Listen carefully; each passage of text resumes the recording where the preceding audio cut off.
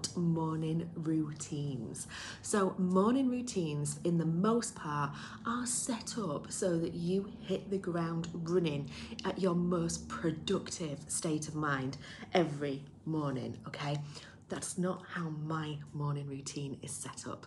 My morning routine is about me reclaiming and standing strong in my power ahead of the day beginning. So let's talk about the different sections in my morning. Let me explain to you why I have those sections in my morning to set me up for the day ahead. Okay, so step one is really about reclaiming my power, reclaiming your power. So when we get up in the morning, what we don't want is we don't want to start the day with a lot of lingering, stagnant energy from the day before or from the past. Or what we don't want to be doing is waking up with energy that we have absorbed that belongs to someone else. So what we really want to be doing is starting the day in our own energy, okay?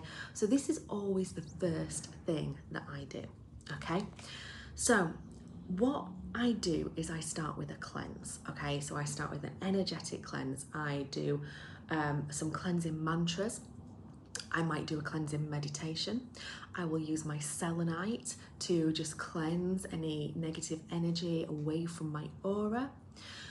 I will command the universe to release any negative energy, to transmute it to the light, to take it away from me. And I will also ask the universe to return any energy that I am holding back to sender.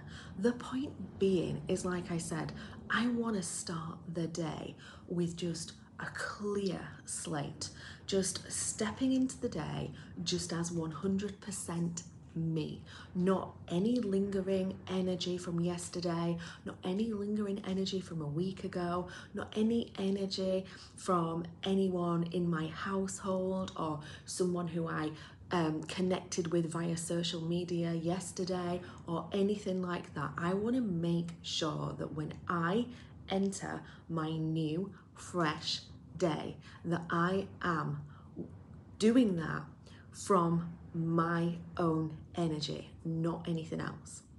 So I have a couple of mantras, I have a couple of rituals, I have a couple of bits and pieces, like a little kind of, well, ritual, little routine that I go through that allows me to know and to feel comfortable that it is just me. It is just me, it's just my aura, it's just my energy, okay? And in doing that, in that same process, I also just work through my chakras and make sure my chakras are balanced. I make sure I am grounded, and I make sure that I am starting my day from that strong point. Okay, and it's really worth mentioning at this point that when you are wanting to start your day in your own energy, you want to be staying off social media, emails, all that kind of stuff, because as they travel into your world, into your ethos, they bring with them an energy. So we've all been there, right? We've opened up Facebook, we've been feeling pretty good. We open up Facebook and somebody is kind of moaning about something about like not having enough money, moaning about how they feel that day, that kind of thing. That energy is coming into your world, it's coming into your aura, and you're absorbing that. So it's really worth mentioning that as you're going through your morning routine, until you get to the end of your morning routine, you really don't want to be allowing anyone else's energy in, okay? Okay, so we've gone through the process of releasing any energy that doesn't belong to us. We're not taking on any energy that doesn't belong to us. We've cleared the negative energy. We've returned to sender anything that we have absorbed. So now we're going to reconnect to who we are. We're going to remember who we are and what our purpose is. Now, I do that by, first of all, I have an infinite purpose, and my infinite purpose is to live a happier, healthier, more abundant, energetically led, extraordinary life every day. So I reconnect to that. I kind of think about that infinite purpose. Think about what it means to me. Think about how that's going to feel when I feel like the most healthy I possibly can, the most happy I possibly can, when I'm led by the energy no matter what.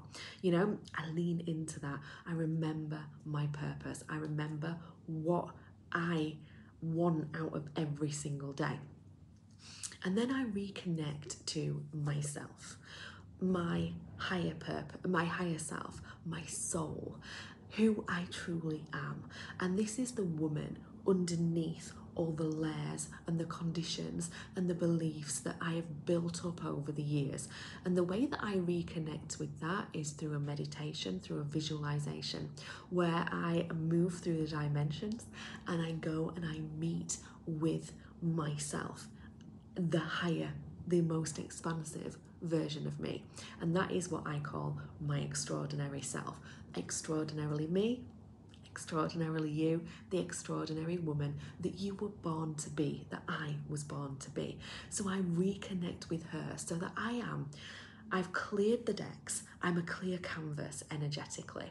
And then when I've started to paint the picture of my day, I have started with me, who I am at the soul, at my soul, and what my purpose, my infinite purpose in life is. And I'm starting to paint the picture of my day right there with that.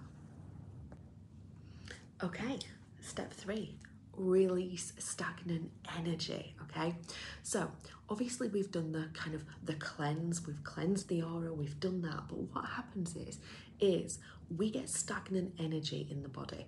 So feelings, emotions, all that kind of stuff, we hold on to them in our body, and that sits within our body.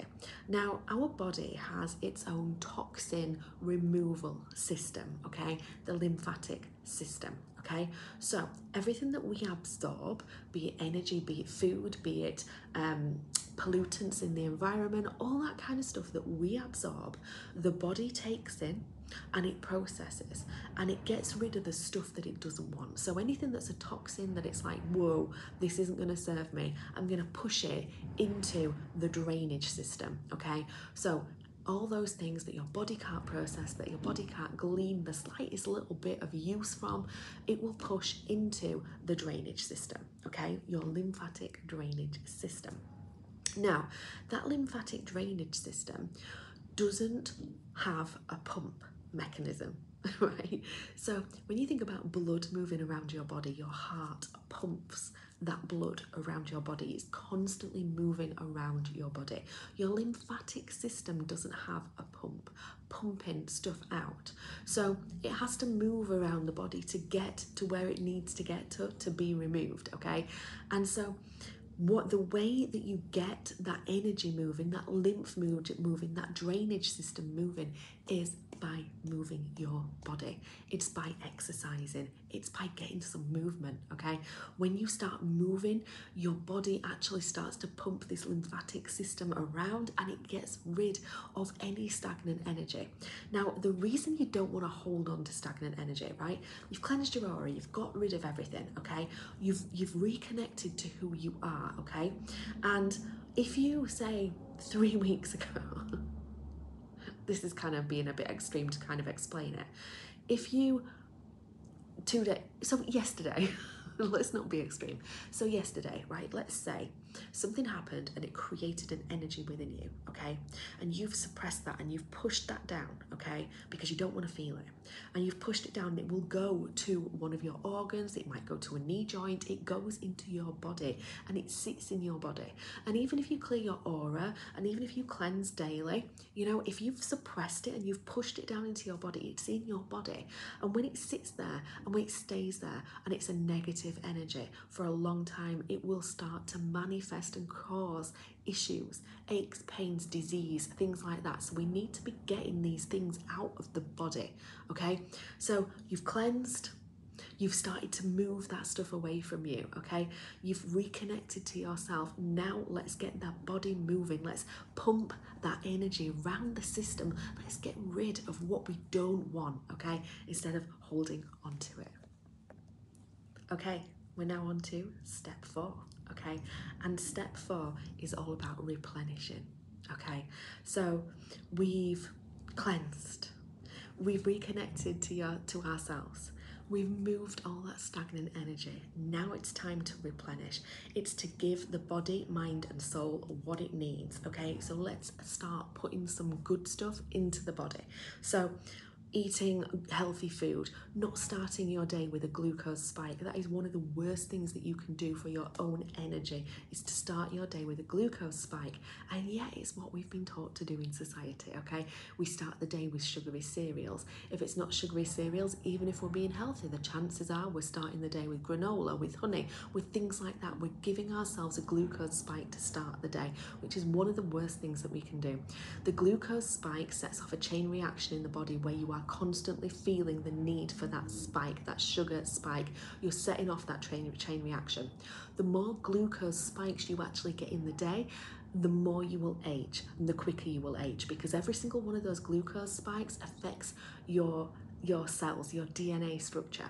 So the more glucose spikes you get during the day, the quicker you will age. So we want to slow that down. Okay, so we want to be making sure that the food that we're taking in not only is supporting the body, that it's supporting the mind, that it's supporting the soul and your energetic frequency. Okay, if you are eating, say, white bread, right? White bread. Let's say you're having white toast for breakfast. Okay, first of all, that flour, that product itself that's created the toast, that's created the bread, has been processed and processed and processed and processed. And every time it's processed, more life force is taken out of it, out of it, out of it, out of it. So when you are eating that toast, you are pretty much just eating like a piece of cardboard. It's not really supporting you really in any way other than just maybe getting rid of that hunger pang, right? So we really need to be kind of thinking about the life force energy in the food, what it's doing to us from a physical perspective, how it's supporting our body, how it's supporting our mind, how it's supporting our soul, and the most important thing when you're living an energetic life is how it is supporting your energy, your frequency. Okay, so we're going to replenish with really good stuff, filtered water, herbal teas. We're going to put some really good stuff in. So let's do a little recap. Okay, 1, we're going to reclaim our power by clearing anything that we've absorbed that doesn't belong to us, any negative energy, anything that's just like lingering there on the surface. We're going to get rid of it. Okay, we're going to reconnect to who we are deep down inside our soul, the person we were meant to be, and we're going to reconnect to our purpose. Okay, then we're going to release stagnant energy by moving, going for a walk, going in the gym, doing some yoga, whatever it might be. We're going to release that stagnant energy. Then we're going to replenish. We're going to give the body some really good stuff to support it. It's going to support our body, it's going to support our mind, our soul, and our frequency, which is the most important thing. Okay, then now we're on point 5, and point 5 is to research the energy around you. Okay, we are impacted by the movements of the planet, we're impacted by the movements of the moon, we're impacted by all this stuff that is going on, and it creates an energy that you're not aware of. It creates nudges for you to react in a certain way, for certain things to come up to the surface in your mind. Maybe you're thinking about the future, maybe you're thinking about a problem that you're trying to solve, maybe people around you are a bit angsty today, right? Knowing what the energy is doing helps you to navigate your day, because the purpose of your whole day is to be aware of your frequency, to keep it at a really good level, because when you keep it at a really good level, you are magnetic to the life that you desire. Okay, so researching that energy around you means that when someone else reacts in a certain way towards you, you don't have to feel defensive, take it personally, or anything like that, because you'll be able to go, aha, that's that energy showing up. I'll just leave them to it. I'll just leave them to it, and I'll go over here and I'll continue being in my really good frequency. Okay.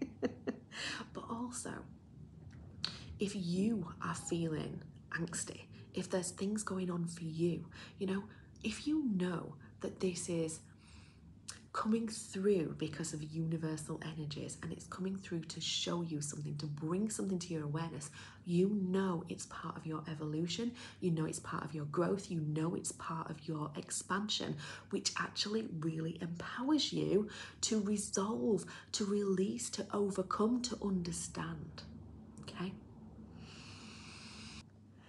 And the final part to really taking control of your energy in the morning, really stepping into your day as your most powerful self, is to reactivate you. And what I mean by that is this: it's taking care of you. It's having a beautiful shower, using beautiful skincare, wearing a body lotion that makes you feel really like you've got beautiful, soft, smooth, amazing skin, okay? Putting on your skincare routine, taking care of your hair, doing your makeup, picking out the clothes that you want to wear. Now, this is all really, really important because it improves your self-worth. It improves your sense of self. It improves this feeling of who you are. And so when we don't do those things, we can feel a bit, we catch sight of ourselves in the mirror when we haven't done our skincare, or we haven't done our makeup, or we haven't bothered with our hair. And it's like, we know we are not in our full potential that day. Okay? And that's not to say that, you know, this is like the spiritual army and you must be 100% disciplined and wear your makeup every day. That's not what I'm saying. What I'm saying is, when you catch sight of yourself and you know that today you are not living to your full potential, that impacts energetically who you are. Now, if you know that today you're not feeling 100%, today you're not feeling very well, and you're just going to snuggle up in a hoodie, tie your hair back in a ponytail, do a bit of skincare, but that's it, and you catch sight of yourself in the mirror that day, you might look at yourself and go, oh God, I look a bit rough, but then I don't feel very well, right? You are still living to your full potential in that moment because you have lived to your full potential. You haven't forced yourself to do something that doesn't feel right and that feels too hard. You haven't hustled and ground your way through that. What you've done is you've lived to your full potential. And that is about being self-led. That is about kind of stepping into that power, owning who you are, bringing to life who you are in that moment. Okay, so reactivating yourself, you know, if it makes you feel amazing to wear nail varnish, wear the nail varnish. Okay, don't accept second best of yourself, because when you accept second best of yourself, you subconsciously to unconsciously tell yourself that you are not worthy of the effort, you're not worthy of the time, you're not worthy of wearing your best perfume today. You're not worthy. And the minute we get into those realms of not worthiness, we start to push back the things that we desire in life. If you don't feel worthy, how can you feel worthy of receiving more wealth energy? If you don't feel worthy, how can you feel worthy of receiving more abundance, more energy, more time, more money, more love, more joy, more anything in your life? So it really is a case of doing this stuff to make you feel worthy of all that you are. So that is the 6 steps that I have in my morning routine. Now, is this ingrained in me yet? No. Okay, that's partly what this video is. Partly what this video is for is to allow me to talk through it, because as a self-projected projector, when I talk through it, when I share what I'm learning, I embody it even more. So this is probably really a video for me to embody this even more. But that said, there are 6 really key foundational points there if you want to lead an energetic life. Now, I get it, right? Maybe I don't get it. I get it. You're probably sat on the other end of this video going, oh my God, do you get up at like 2 a.m. in the morning to do all that. No, because you're making an assumption that when I meditate, it's 20 minutes. When I do this, it's 20 minutes. Most of these things, these activities, these disciplines, these practices that I do don't take me very long at all, okay? And I know that when I talk morning routines with women, quite often it's kind of a case of the kids, the kids, the kids. This is just another thing that if you want it in your life, you have to decide that you are going to have it. Now, this is not about you sitting back and being aware of all those limitations and, oh my God, well, I can't do that because I can't get up early, and I can't do that because I don't have enough time in the morning, and the kids are just going to do that and this and that. You are just creating those limitations around you, okay? What you have to do is you have to decide that this is the morning that you want, okay?